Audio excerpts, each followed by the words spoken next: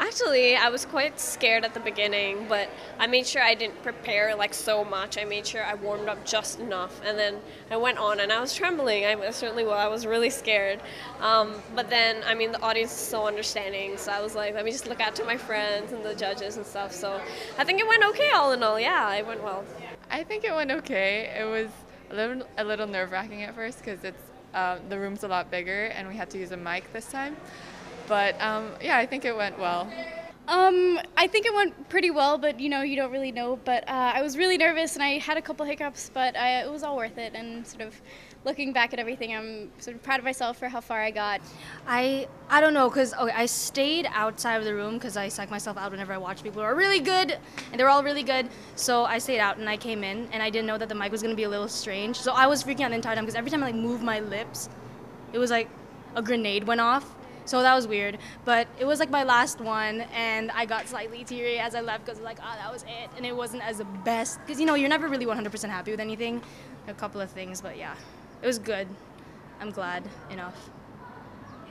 I thought they were all really great. I think we all were kind of scared of the microphone at first because it would keep popping, but they were all really good. There was a lot of different stories that everybody was telling, and so it was really interesting. And yeah, they were all really great.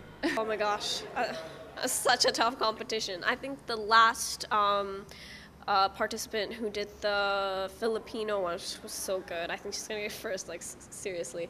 Some had better accents than voice changes. Some had better voice changes than accents. But all in all, it was just such a spectacular thing.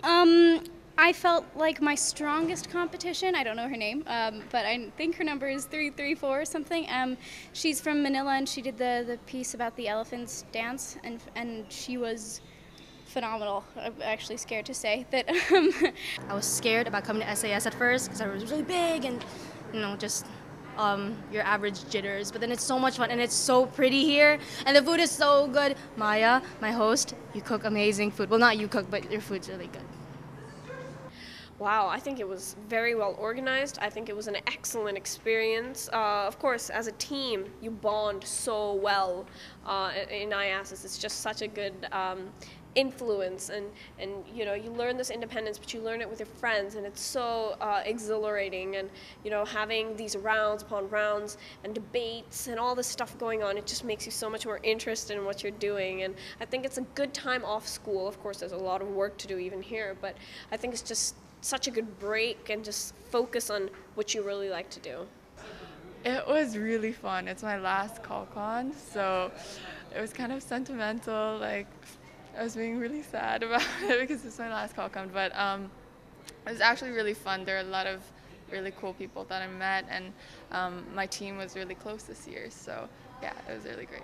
I thought it was fantastic. I had such a great time doing it. And whatever happens, I feel like, it was totally worth it, going through everything, and sort of, even though there were parts of it that were hard and were just sort of made you want to throw up, but I thought it was great, and I really, really loved it, and it was a ton of fun, and seeing everybody else's pieces was also fantastic, seeing how hard everybody else worked and sort of getting to appreciate that. And there were some pieces that were phenomenal, and people who had obviously worked really hard, and it totally paid off, and so it's been a great experience, yeah.